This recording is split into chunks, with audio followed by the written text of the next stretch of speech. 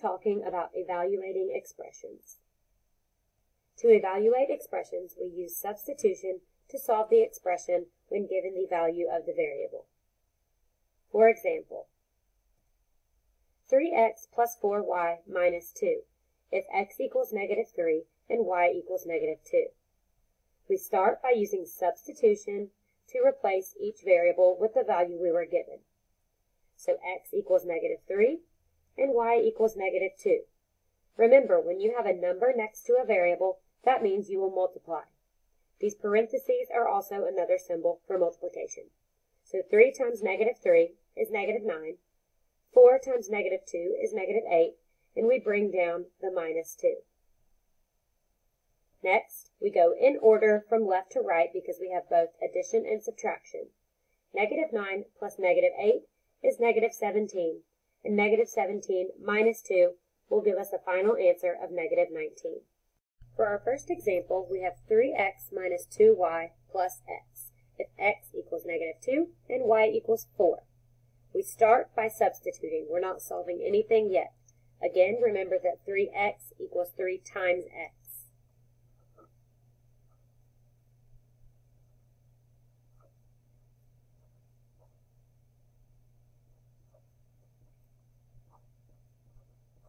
Remember that when you see a number next to a set of parentheses, this means to multiply. I put a set of parentheses around this number because it's negative and there's a plus sign in front of it.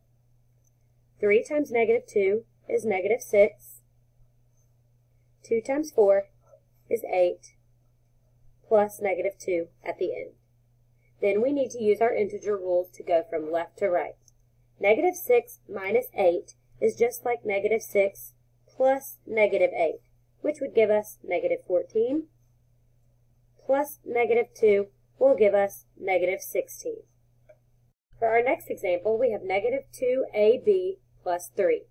If I have a number next to two variables, this all means multiplication.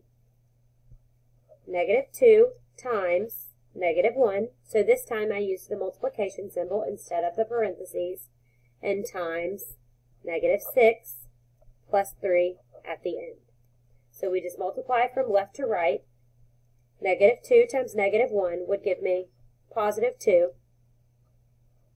times negative 6 would give me negative 12, and then plus 3 would give me negative 9.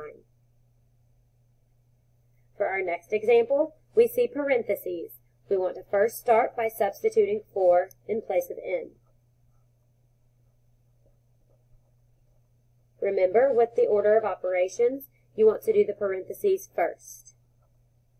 4 plus 5 is 9, and we have our exponent. The next thing we would do, according to the order of operations, is our exponent, which means I need to do 9 to the second power, which means 9 times 9, which is going to give us 81 times 3 to end our problem.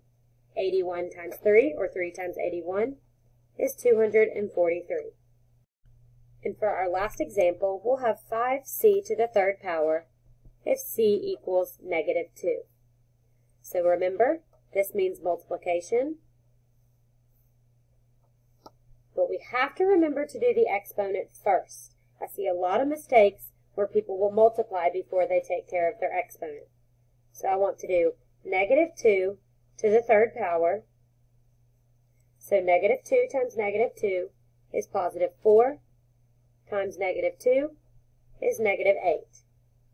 Now we can multiply negative 8 times 5, which is going to give me negative 40 as my final answer.